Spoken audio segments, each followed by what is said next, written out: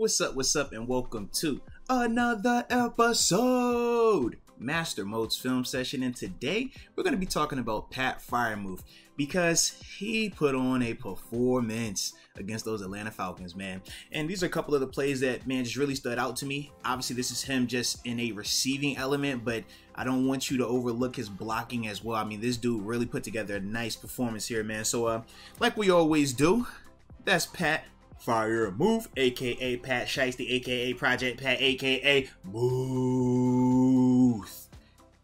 So let's do it how we do, baby. Alrighty. We'll play it in full speed, and after that, we're gonna break it down. Make sure y'all hit that like button as well as subscribe if you have not done so just yet. Third down, pick up, baby. Give me that Steelers first down. You love it, baby. You love it. So let's talk about it. All right, first off, we obviously said with Pat, he was off ball alignment. He's giving you a little yo-yo motion. All we're trying to do with this motion is to see zone versus man. And the simple way to read it is this. When Pat goes in motion, right, when he starts over here and works his way over here, if anybody moves with him, it's man, more than likely. If nobody moves with him, it is zone, more than likely. And the reason why is this. If it's man-to-man and your guy goes from this side of the field, okay, I'll draw it up for you. So yeah, if it's man-to-man and your guy starts on this hash and he goes all the way over here, if you don't follow him, what's going to happen? No one's going to cover him. He's going to be wide open. So that's why you have to travel with him if it's man-to-man most of the time. Now, if it is zone, you don't have to go with him because what? That's not your area over here as a defender. This would be your area. So you would have somebody else over here naturally, so you wouldn't have to go with that, okay? Now, you can have one-offs just depending on the coverage and how advanced the defense may be, but the majority of the time, when you see motion, the quarterback, number one, is trying to identify man versus zone, and the big telltale indicator is if a guy goes with that guy, it's man. If he doesn't, it's zone. That's the majority of the time. Now, like I said, it can get a little tricky at the higher levels. So defensively, what did we see, man? Pat went in motion. Did anybody move with him? Let's do that again from the top. Did anybody move with the homie Pat Freiermuth? Nobody's moving. So you understand right now, you're thinking what? Zone, okay? Now, for the Falcons, they're running what we call Fire Zone 3, okay? So Fire Zone 3 just means this. These guys are going. You got a blitzer right here. This guy is going to be seam flat off of number 2. Okay, off of number 2, which in this case is Jalen Warren, right? That's number 1. That's number 2, the second eligible receiver. This safety is coming down the middle of the field. He's your middle 3 player, okay? So in this case, Pat Freiermuth is the 3 guy. This is your seam flat guy right here. I'll put SF. So he'll be off of Osheshki. And then essentially when you're playing Fire Zone out here, it's like man-to-man. And this guy's your middle field safety, okay? So that's your Fire Zone 3 defense. So with that being the case for Pat, as soon as this play starts, number one, he knew that it was zone because what? Nobody ran with him on the motion. Now, as he's coming off, he sees what? Man, this is pressure. He sees this guy. That knows somebody's coming there, okay? He also feels what? A lot of space, but he knows that this is the guy who's going to be responsible for him, but he's playing it top down because number one is third down, but also because of the Fire Zone technique. So with that, now Pat just turns this route into a leverage beater.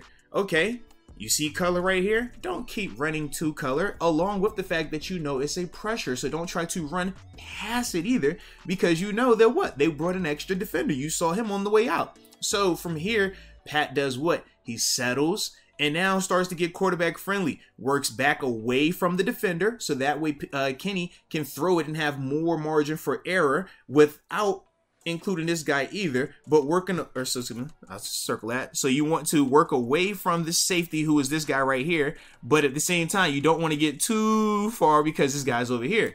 But Pat does a nice job of subtly working away from his defender. Nice hands catch, as you can see, tight window combat, and it survives the ground. I mean, survives the ground and survives the contact as well, more importantly. But this was really impressive, man, in terms of just watching him go through his read. the sense of, all right, this is blitz. All right, I know this is blitz. I see this, the middle of the field is open. I'm that guy. I'm going to be the hot receiver right here. Where is this safety coming? Okay, it's not man. It's more of a zone concept. Let me work away from the leverage. Nice hand catch. I know I'm going to get a shot right here. Maintain possession, get you a first down. This was beautiful to see right here from Pat, man. And he did this a good amount of times, and I feel like he can do a lot more of this as well. We're just really scratching the surface with him and Kenny, and this offense really starting to get more productive. All right, now on this play, we get a chance to see Moats once again, man, just working away from leverage, picking up another first down to help keep this Steelers offense on schedule, man. And this is something that he continues to do and has been doing this season, and why he's putting together a Pro Bowl caliber campaign right now, man. So if he can keep this thing going, man, it can get really exciting for him down the stretch. But as we always do, that's Pat right there, lined up in the core in the traditional Y position. I'll play this in full speed, and after that we're gonna break it down.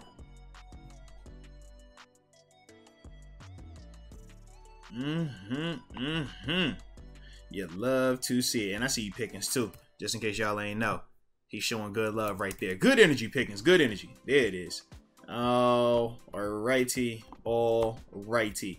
So, in this particular play right here, man, it is about 3rd and 4, 3rd and 5, I believe it is. And for the Falcons, man, they're playing a cover 3 defense. So, the way that is deep third, deep middle, deep third, hook, hook. Here's your curl flat defender down here, okay? The rest of these guys are in the rush. All right. So as we start this thing out, man, for Pat, he's just running a simple out route. Okay, out route is here and here.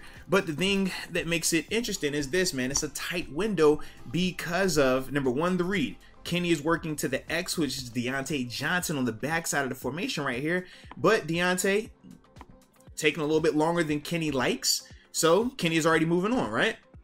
As you can see, he moved on. Route wasn't there. All right, cool.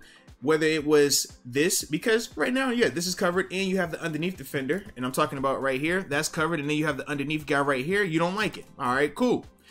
Then from there, you have a Jaylen Warren sitting around the line of scrimmage, but obviously this is a 3rd down, possession down. This dump off versus 1, 2, 3 defenders, the odds of him getting to the line to gain, which I believe is right here, it's not highly in terms of the probability of success. So I like what Kenny does right here in terms of working from him to get to my man Pat, okay, who is right here.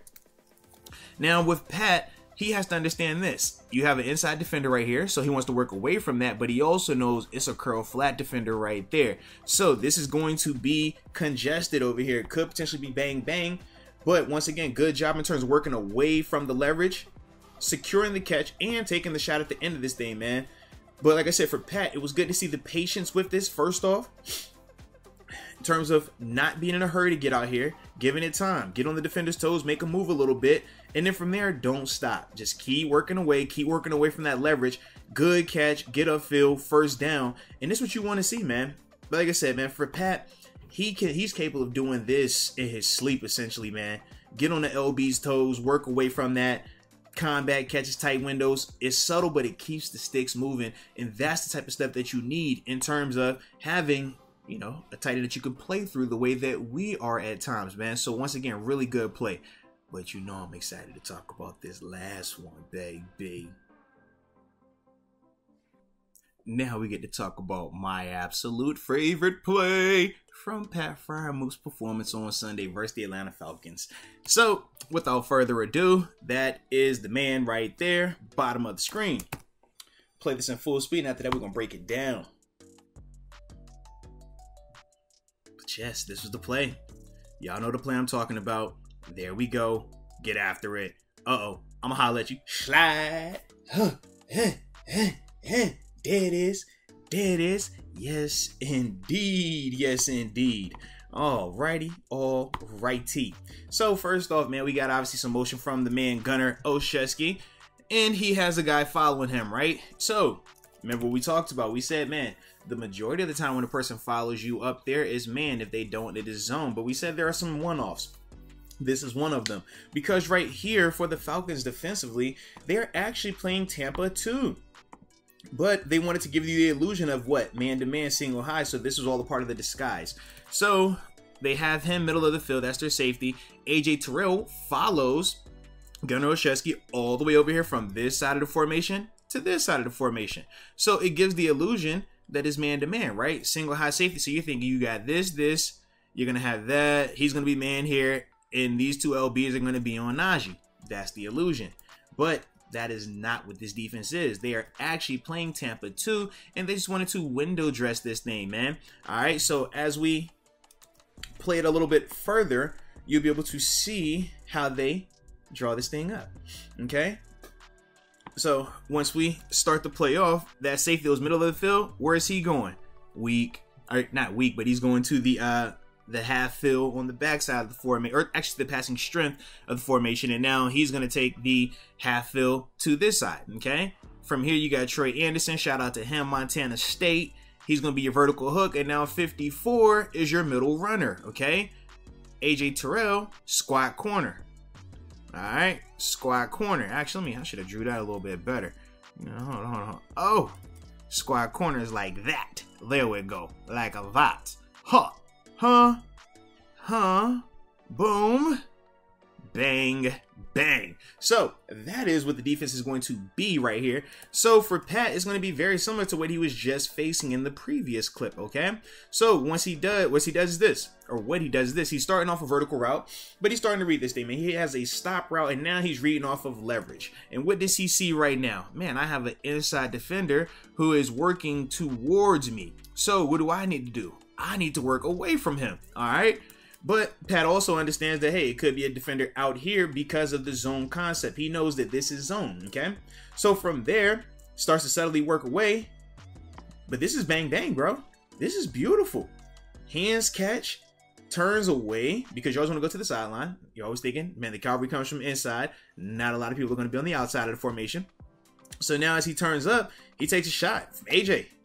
Hey, that's not a good look. You do not want to be laid up with your legs open like that, baby. Not a good look. But from there, makes one guy miss. Now he gets the next guy. Boom. Okay, he must have went to the Najee School of Stiff Arms. I see you.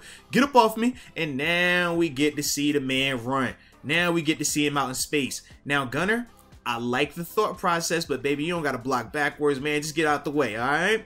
But excellent job right here in terms of the run after catch from Pat Freiermuth, man. And just good across the board, man. Sitting down, working away from the defender for the defender's leverage. Playing through the contact, making a defender miss. Showing off your athletic ability. Nice run after. And trust me, 44 right here, Trey Anderson, he's a fast linebacker. He actually clocked 4.4, if I remember correctly, pro day and combine. So yes, definitely a fast guy right here. So you can see, man, Pat is definitely moving. But I love this right here, man, because it shows how complete he is. The smarts are working away from the leverage.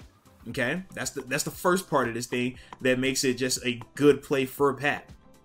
Okay, this part right here where you starting to settle down, working away from that leverage. I love that. That's the first part of it. Second part, let's make the catch. Hands catch. All right, third part. Now you're gonna get hit. Bang, bang. All right, cool. We survived that. We maintain possession of the ball. Now let's be a playmaker, because this is what separates the good from the great, or the good from the elite. All right, the good player, you catch it, you're probably getting tackled right there by AJ. Or the good player, you make AJ miss, but you're getting tackled by this defender right here. But instead, because Pat does have elite characteristics and traits, this is what he's capable of. And it's just like I said, really good to see him be able to get out of that and then go off there and show off the speed in the open field to make a big time play in this game right here, man. But like I said, I was really impressed with Pat's performance and what he's been doing throughout the rest of this season, or excuse me, throughout the season to this point that we're in right now, man. The productivity has been there, the consistency has been there. The only thing that has really hindered him has been the injury. So hopefully for him, he can maintain his health and stuff like that. But I'm really impressed with what I'm seeing with Pat. And you let me know your thoughts on how Pat performed on Sunday versus the Falcons, and also what you think he's capable of going forward down the stretch. But either way, you know I appreciate you for tuning in. And until next time, baby, peace.